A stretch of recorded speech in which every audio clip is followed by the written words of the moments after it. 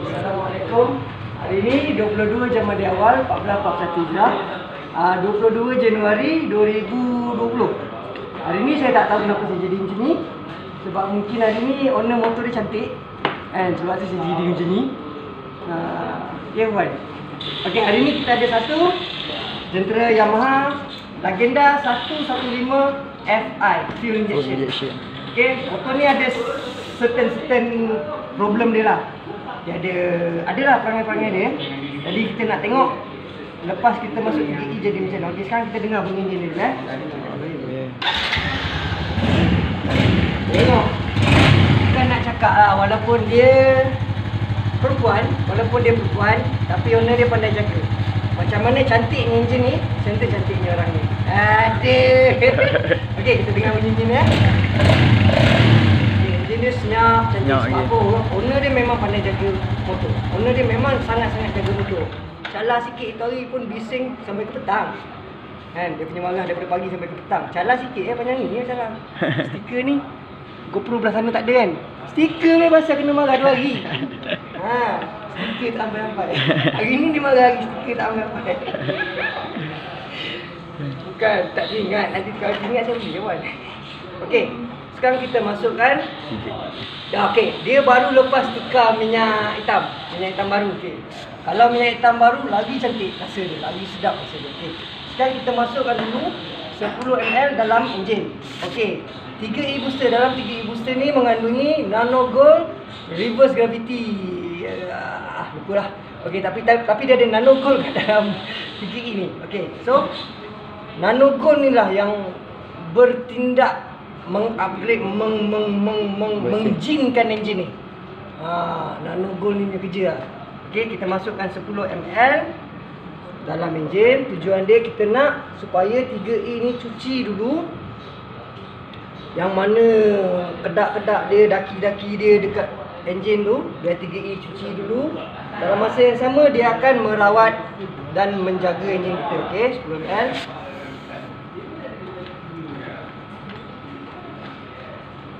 Kemudian kita letak 5 ml dalam tank petrol. Okey, dekat sini adalah yang paling penting sekali. Sebab apa? Dalam banyak-banyak tempat sesuatu kenderaan, dalam sesuatu kenderaan, enjin, gearbox ke apa, bahan api adalah tempat yang paling penting sekali. Sebab apa? Bahan api inilah yang akan masuk dalam enjin, kebuk pembakaran tu. Hanya bahan api, campuran udara dan spark plug saja yang ada dalam kebuk pembakaran. 3 benda ni saja. Jadi bila kita guna minyak hitam, minyak petrol 95, kualiti 95, pembakaran dia tidak cantik, tak sekata. Nak cantik sikit kita pakai 97. Okey, bila pakai 97 oktan dia tinggi sikit. Jadi pembakaran dia lebih baik daripada 95. Tetapi kalau kita pakai RON 100, pembakaran dia lebih cantik daripada 97 dan 95. Tapi kalau kita pakai RON 102, makna minyak kita lagi cantik daripada RON 100, RON 97, RON 95. Jadi yang menang RON 102. Okey, kita masukkan 5 ml dalam tangki supaya dia dapat bawa 3E masuk dalam kebuk pembakaran dan mencuci karbon yang ada dekat kepala piston. Okey. Dan dia gonceng. Okey, mari kita start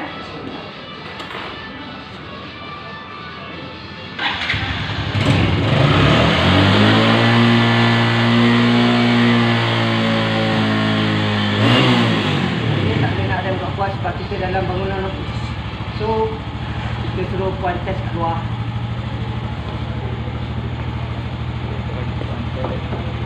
Dia buat. Nampak? Ini sayang tak puan nak. Motor tu lagi pak. Orang lain saya tak buat macam ni tau. Orang lain ni nak tak keluar mesti. Dia buat. Ya. Puan saja saya bayar dulu. Kau bawa apa? Drive boy. Saya nak bawa tak?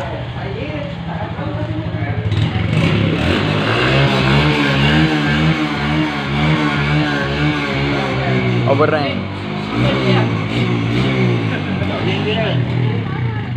Sedap lagi enjin ni tu. Enjin minyak lagi. Ini memang sedap. Ringan lagi tu. Cantik awak. Cantik kan? Makcik kau cantik. Cantik kan makcik kau kan? Ha? Mana-mana pun betul. Jangan pergi mana saya nanti kita tembak. Apa tu? Ya. Dia cakap okey, dia cakap kedai mencinda boleh buat helmet, kedai mencinda boleh buat ni helmet kedai mencinda. Boleh buat Boleh pergi ke kedai mencinda dekat Pertama Komplek. Okey puan, macam mana puan rasa puan?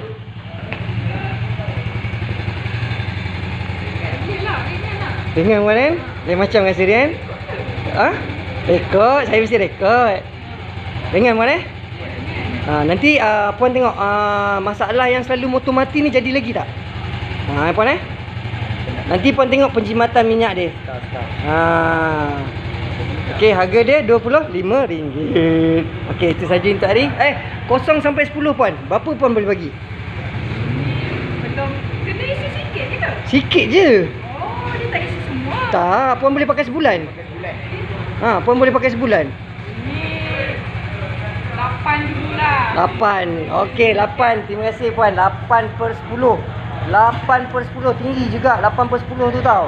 Okey, itu saja. Yang mana dekat luar tu masih lagi ragu-ragu dengan 3E booster fuel saver, boleh dapatkan 3E booster fuel saver dekat 3E booster fuel saver HQ ataupun masuk dalam Lazada, Shopee, semua ada. Dekat dalam tu. Boleh beli online je. Kalau tak nak datang kat saya Boleh beli online je. Tak ada masalah. Okey, itu saja. Assalamualaikum.